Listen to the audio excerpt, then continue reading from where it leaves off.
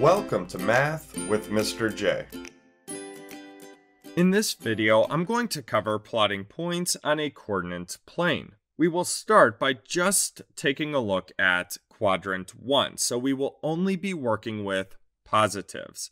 Then we will move on to plotting points within all 4 quadrants. So we will be working with both positives and negatives. Let's start by labeling the x and y axis. Remember, the x-axis is horizontal, so it goes side to side. This is the x-axis right here. And then we have the y-axis, which is vertical, so it goes up and down. This is the y-axis right here. Let's jump into our examples, starting with number 1, where we have the coordinates 5, 8. So this is our ordered pair for number 1. Remember, the x-coordinate always comes first, and the y-coordinate always comes second. So 5 is the x-coordinate, and 8 is the y-coordinate.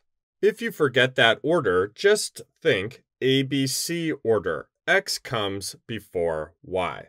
With 5, 8 being our ordered pair, this means that we go over 5 and then up 8. And we are going from the origin, which is at 0, 0. So that's where we start. Again, this is called the origin, which is at 0, 0. So we always start by working horizontally. So we take a look at the x-axis. Our x-coordinate is 5. So let's go over 5. And then we work vertically. So we take a look at the y-axis. Our y-coordinate is 8. So we go over 5 and up 8. So we plot this point right here. And I'm going to label it. So we have 5, 8. And that's it for number 1. Again, over 5, up 8. Let's move on to number 2, where we have 8, 5. Now, this is not the same thing as number 1. Order matters. 8 is now our x-coordinate, and 5 is now our y-coordinate. So we go over 8, and then up 5. So we plot this point right here. So this is 8, 5. So you can see the difference there between numbers 1 and 2. Although we have the same numbers, 5 and 8, again, order matters, and we don't plot those points in the same place. Let's move on to number 3, where we have 2, 1. So over 2, up 1. 2 is the x-coordinate, and 1 is the y-coordinate. So 2, and then 1. Over 2, up 1. So we plot this point right here. So again, 2, 1. Next, let's move on to number 4, where we have 4, 10. 4 is the x-coordinate, so over 4, and then 10 is the y-coordinate, so up 10. We plot this point right here. So 4, 10. Let's move on to number 5, where we have 0, 7. Now the x-coordinate is 0, so we don't move over along the x-axis at all. So we have 0, and then our y-coordinate is 7. So we go up from 0 to 7 and plot this point right here. So 0, 7. Whenever you have an x-coordinate of 0, the point is going to be right on the y-axis. So something to keep in mind. Lastly, let's move on to number 6, where we have 3, 0. Now the x-coordinate is 3, so let's go over 3, and then the y-coordinate is 0, so we don't move vertically at all. The y-coordinate is 0, so over 3, up 0, we plot this point right here. So this is 3, 0. So whenever we have a y-coordinate of 0, that point is going to be on the x-axis. So that's something to keep in mind as well.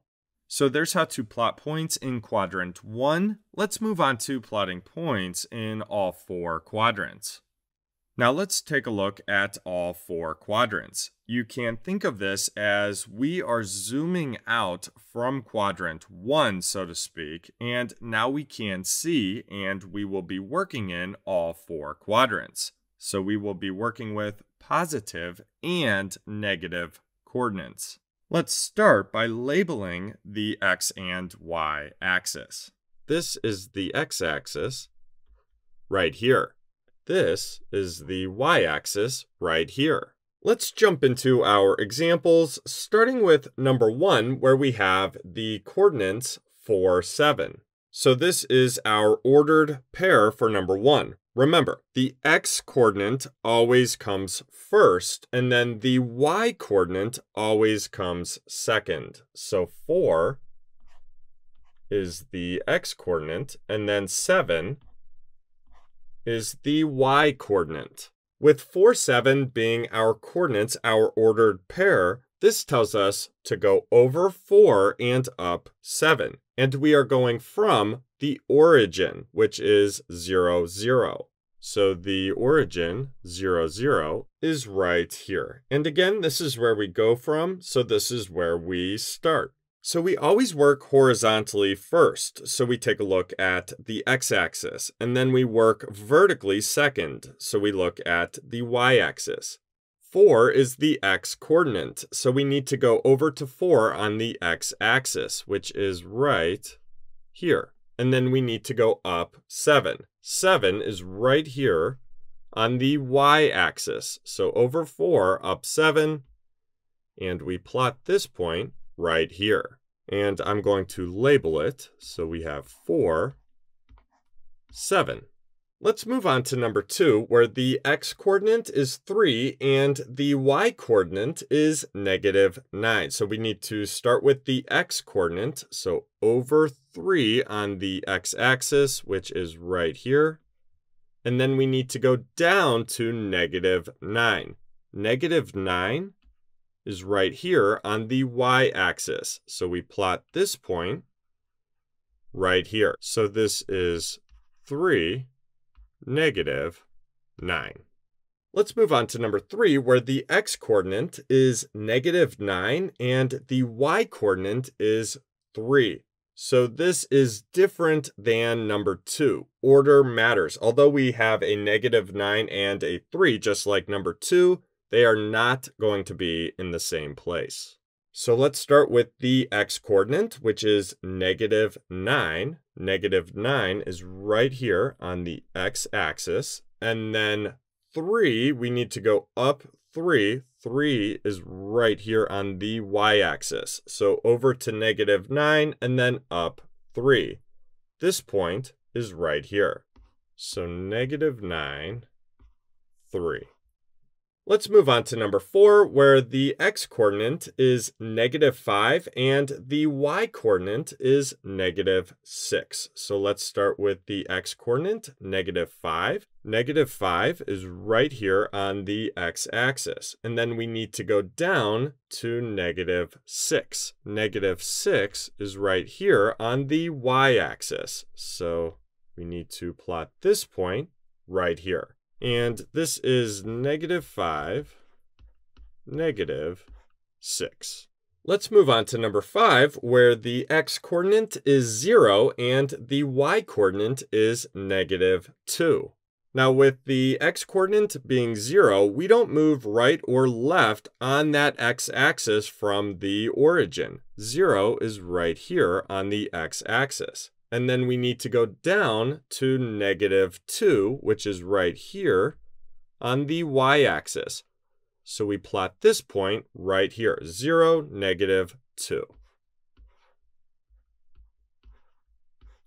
And then lastly, number 6, the x-coordinate is -8 and the y-coordinate is 10. So we need to go over to -8 on the x-axis, which is right here, and then up 10, and 10 is right here on the y-axis. So we plot this point right here, and this is -8, 10.